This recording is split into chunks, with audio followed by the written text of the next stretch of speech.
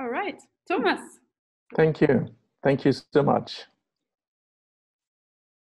I just want to start by saying that it's wonderful that we have so many people participating from all over the world. I think it's fantastic that we have participants all the way from Australia to Brazil.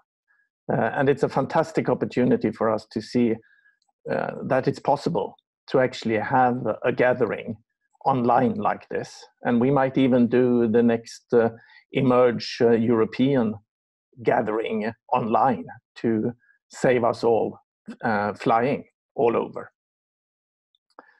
I was sharing earlier in our little check-in group that I feel at this moment in time a lot of sadness and vulnerability. I have my children scattered all over Europe. They are safe, but they are scattered. And I have my two old parents, both around 90 years old, outside Gothenburg. And I feel worried about them, and I feel vulnerable. But then at the same time, I also feel an excitement, and I feel an excitement about being alive at this very, very interesting and frightening moment in history. And I will use these 20 minutes to both give a little bit of a framing to where I see where we are in this interesting moment in the history, but also give a few tools that I think that we can use during tomorrow. So I will do this by trying to share my screen, and let's see if that works now.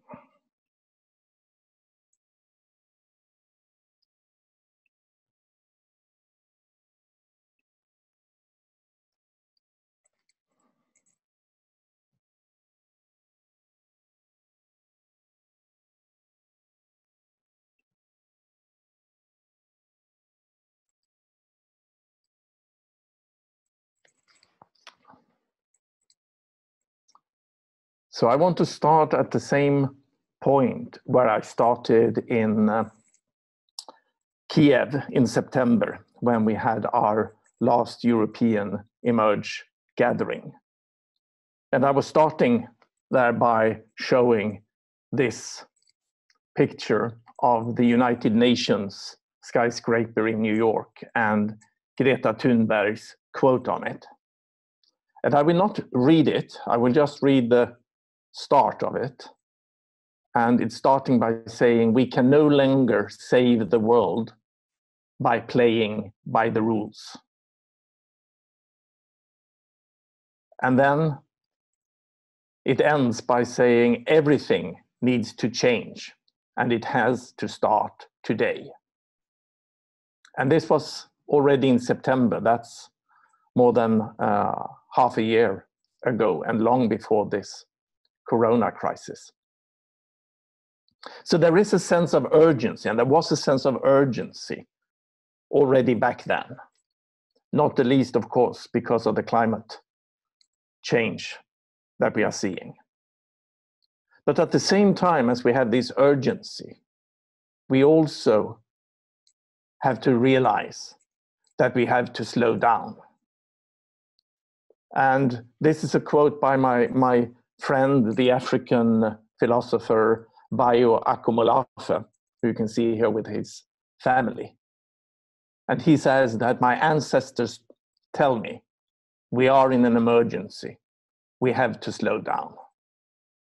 And this is very counterintuitive to us Westerners. But I think this is really, really important right now.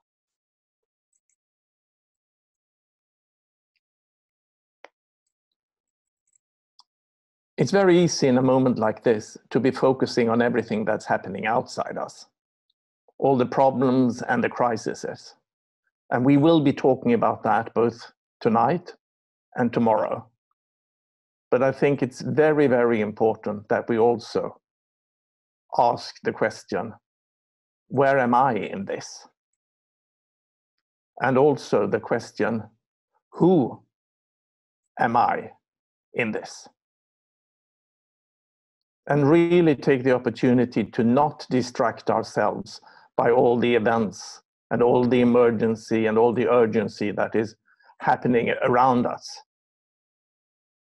But to resist that distraction and to also look within and ask us these fundamental questions about ourselves.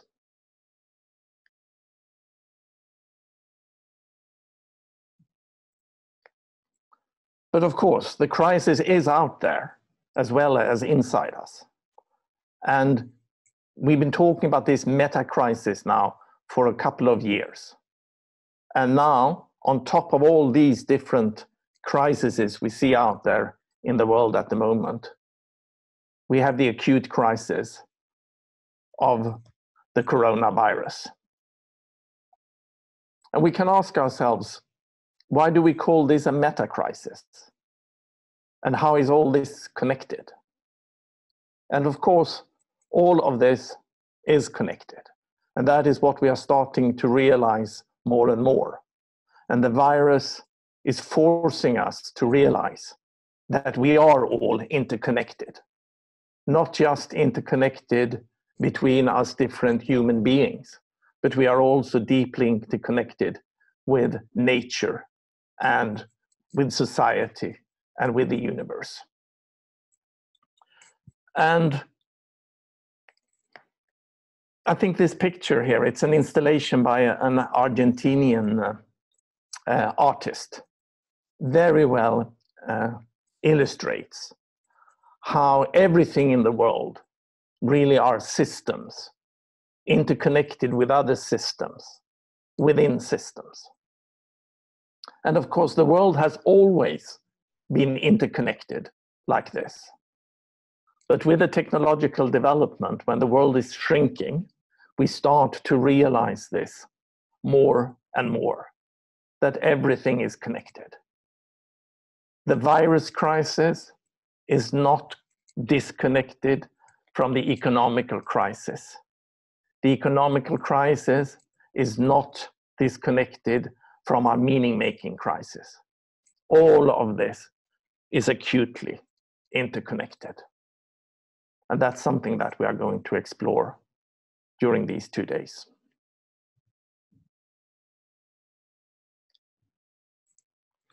One thing that is common for both the coronavirus pandemic that we are living through, and also the technological development that we are living through, is that both these processes are exponential to their nature. And we humans do not naturally perceive exponential growth or exponential change.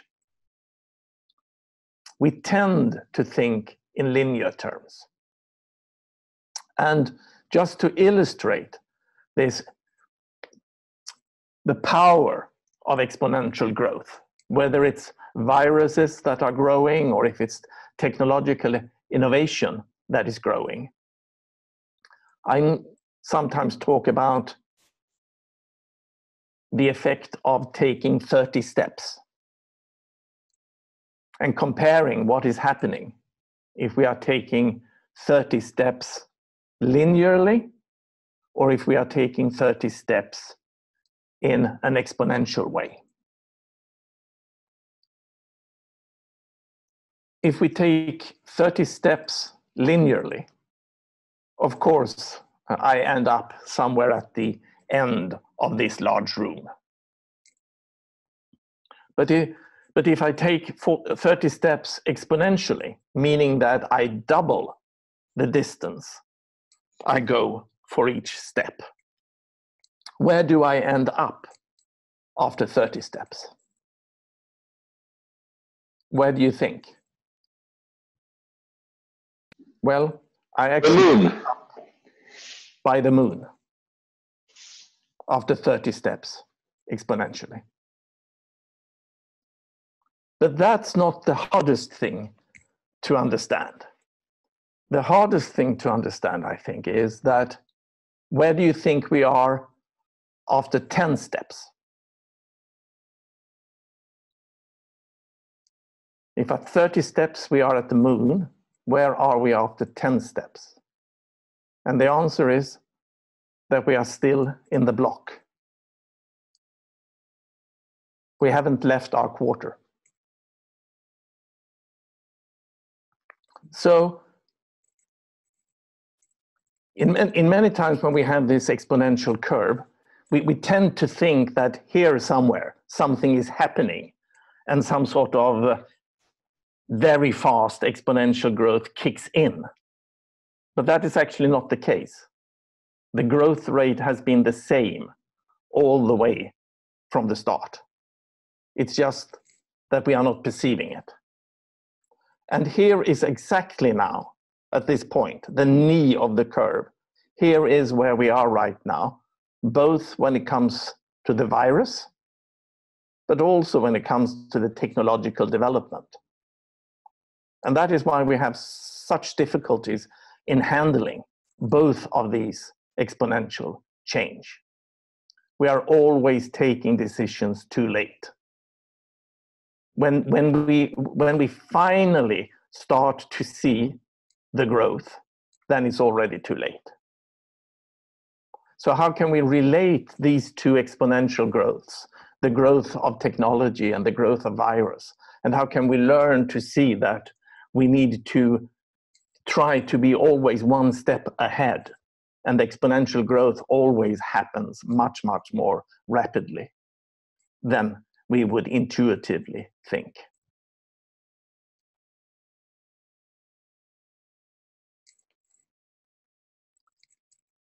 This rapid technological change that we have had all through humanity has pushed us into making large shifts in society. And one of the videos that Sanna sent out before this gathering was by Margaret Whitley. And she's engaged in an institute in the US called the Berkana Institute. And they have this two-loop model of how these cultural or paradigm shifts happen. And some of you have seen me talk about this before, and it was also in the video from the Emerge gathering, but I think this is so important for these days that I want to rapidly just flip this through. The last time we in humanity had this dramatic shift in society, that was during the Enlightenment, when we went from a dogmatic religious worldview into a rational scientific worldview. And of course, back then, the old paradigm was a medieval paradigm that had its peak in the high medieval time. And then a lot of technological change happened. We had the printing press, but not only the printing press, also other technological developments happened. And we entered into a period of chaos, a period of in-between time, a period of being between worlds. And that was the French Revolution. It was the Napoleonic Wars. Europe was in chaos for around 50 years. But it was also the start of the Industrial Revolution. And out of this chaos came a new world, a new paradigm. And that is what we today call modernity. Now I believe that we are at an equally important, at least equally important, paradigm or societal shift again. This time, the old paradigm is modernity, which we might say was at its peak in Scandinavia around the 70s or perhaps the beginning of the 80s. And then technological development, the internet, but also other developments happened. And I now believe that we are entering into this in-between world period. And something new will be born out of that. But we do not know what that is. And the whole idea behind the Emerge project is really to explore this, what is emerging. And as with any self-organizing complex system, I don't believe that we can manage or steer this emergence, but I think that we can facilitate it. I also think that we are reaching a phase transition or a bifurcation point, meaning that this transition can go in two different ways. We can either have a breakthrough into a more complex but also more elegantly arranged society, or we can have a breakdown. So I think it's either a breakthrough or a breakdown. And what will determine whether we will break through or break down, or one of the determining factors, I think, will be our ability as humans to relate in deeper, more complex and more compassionate ways to each other, but also to ourselves, to society, and to nature. Another way of looking at this is to look at this in the language of the World Value Survey. And I know that many of you have been using this tool to look at societies and societal development. Interestingly enough, up here in this corner, we have all the Nordic countries. We have Denmark, Norway, and Sweden. So we are quite unique here up in the corner. I will not go into the details here. Those who are interested in this can read this, for example, in my book, The World We Create. But I should say that before the last paradigm shift, before Enlightenment and the French Revolution and the Industrial Revolution, we were all in this corner of the diagram. We were all, or 99% of humanity, operating in a survival mood and with a religious or dogmatic worldview. And then at the last paradigm shift, we broke out of this box and broke into a completely new space opened up, both in terms of an inner development, our values and goals, going from being only survival driven to more and more people in the world were able to move also into self-expression. And again, the Scandinavian countries are really at the top of this, having moved very far in the self-expression space. But also we moved from a religious to a secular worldview to a scientific and a rational way of looking at the world.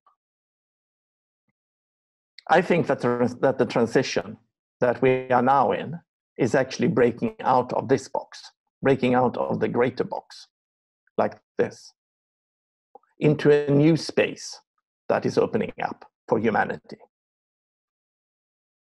And what will that be? Nobody knows. We can just guess where we are heading. But I certainly think that we in the Scandinavian countries might be in the forefront here. And of course, these dots here in the diagram, they represent some sort of average point in the culture. So I think in the Nordic countries, and of course even in other countries to a lesser extent, there are already a lot of individuals who are operating in this new space. And what could this be? So if we're looking at the line here of the inner development, I think we are moving from self-expression to perhaps self-transcendence. moving from, in Otto Scharmer's terms, from ego consciousness to eco consciousness, a consciousness that goes beyond our own ego. And in the worldview dimension, we are, I believe, moving away from a pure secular rationalistic scientific worldview to a more holistic or integral worldview that are integrating both indigenous ways of looking at the world, pre-modern ways of looking at the world, modern ways, and postmodern ways of looking at the world. But this is, of course, guessing. We don't know. And we are not just spectators in this. What will emerge here is dependent on how all of us both act, but also think, and how we show up.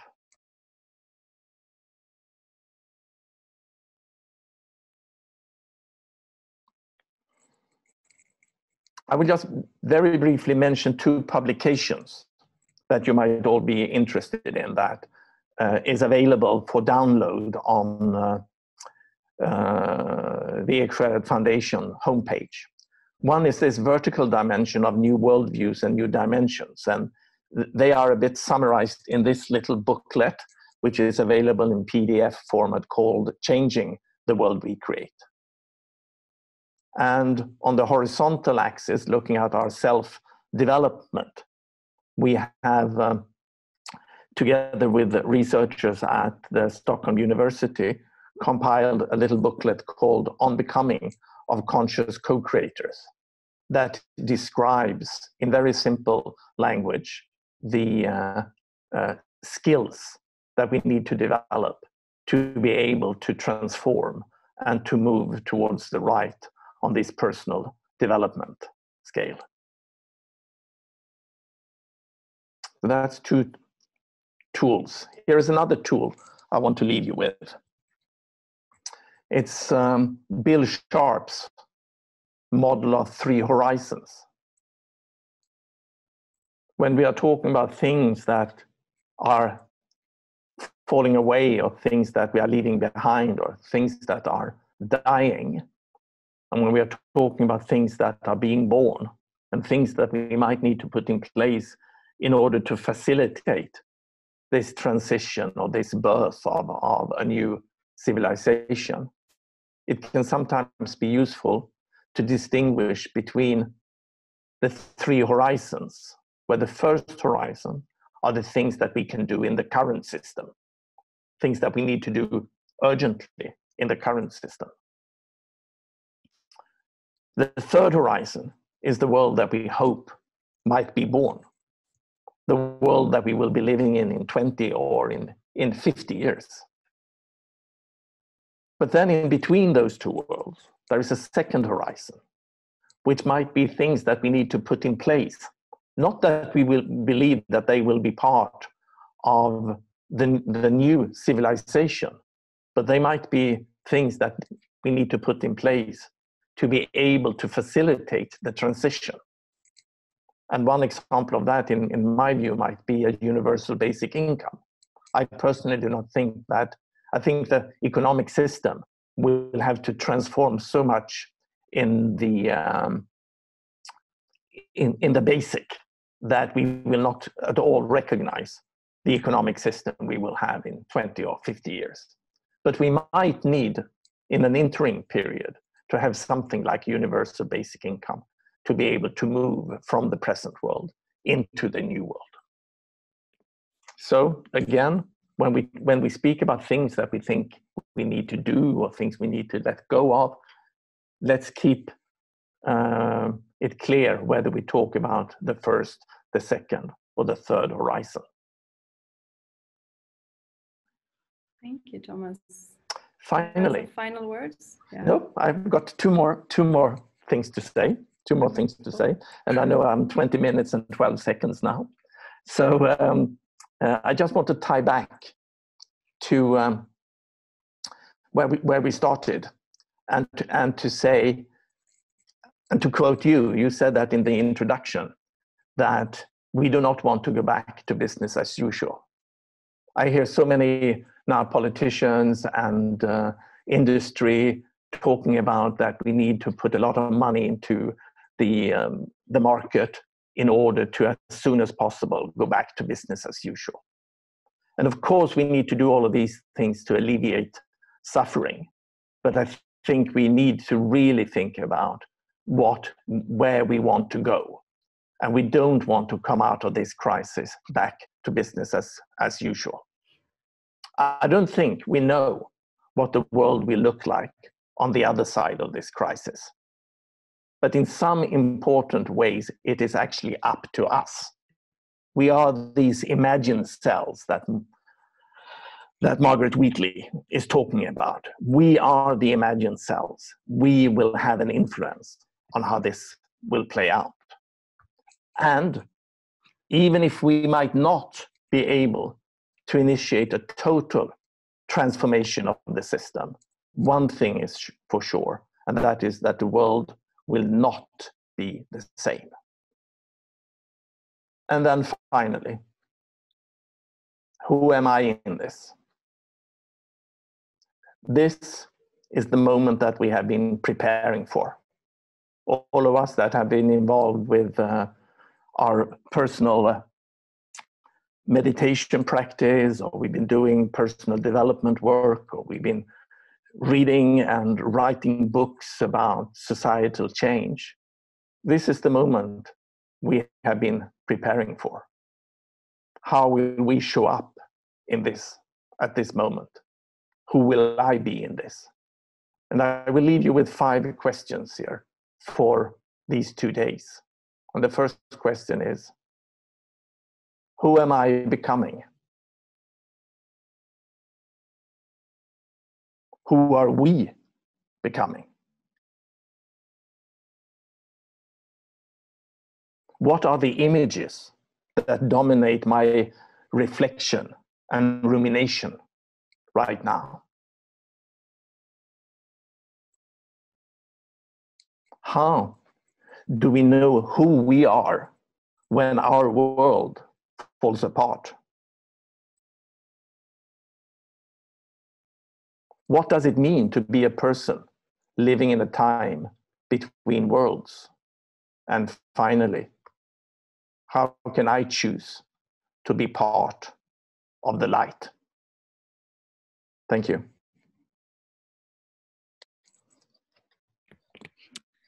Thank you so much, Tomas. You're getting a lot of jazz hands here. Oh, thank you.